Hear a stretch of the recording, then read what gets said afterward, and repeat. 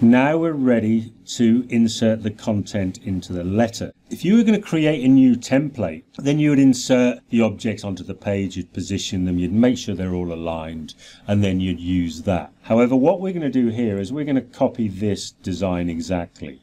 So we need to understand what the positioning is, what the size is of all the objects on the page, okay? That's what we need to do. And if you take your Word skills to a higher level later on and you end up doing work for clients, you'll use this exact same process when building their templates. So the first thing that we're going to do is we're going to take this, we're going to replicate this top box into our new document. So first of all, we need to understand what we're dealing with here. Now this box is actually called a text box, and even though it's got a picture in, it's still a text box. And it's got a couple of lines of text in there, and different to what I've got in the body of the document. If I click on the address here, you can see we're using Calibri body 11, whereas if I click on the text in here, we're now using Calibri body 10. Of course, I couldn't see that if I was on one of the other tabs, and that's why I've put these in the ribbon.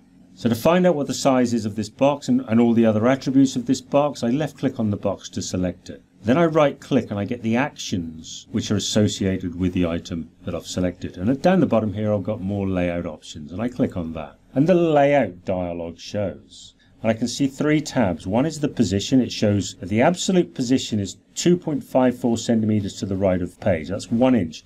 That's exactly the same as our margin, as our left margin, yeah? So this means that that box, that left edge of that box is going to be perfectly aligned to the margin. And the position is, the absolute position is 0 centimeters below the page. I don't want any text above it. I could also select the alignment top of the page, but that's what Word chose to select. I don't want any of these options down the bottom. I don't want the overlap, move object with text, or lock anchor. Next I go to text wrapping, and I see the wrapping is top and bottom. And I have 0.2 centimeters down there. And again, this is what gives us the precision. Then I have the size of the box, and it tells us the height is 4.4 centimeters, the width is 5 centimeters. The height and width, because it's a text box, will be 100%. However, if I inserted an image or something like that, the scale could be different. That's what they're there for, mainly for images. It uses the same dialog box as this one. So once I've written all these settings down, I can click on cancel, and then I can go to my new document. And I need to insert a text box. So I click on insert, come across to the text section here. On the left we have text box. Click on the drop down arrow and then select simple text box. Now if I try and resize this with the text in the box, Word will play up and it will be awkward to do. So the first thing we need to do is just delete the text from the box. Because Word will try and resize the box to the text. So if we take the text out of there, it gives us more control. So I can't move this any higher because it's actually set as square text wrapping, okay? But I want to go into more layout options. And now I'm going to look at the position.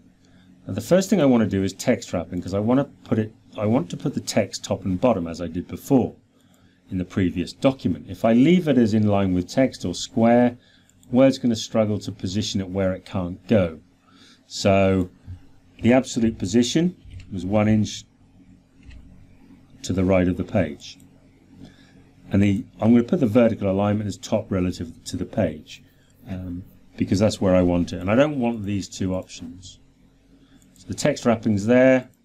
I can move that to 0, because when it's aligned at the top of the page, you're not going to get any text wrapping above it.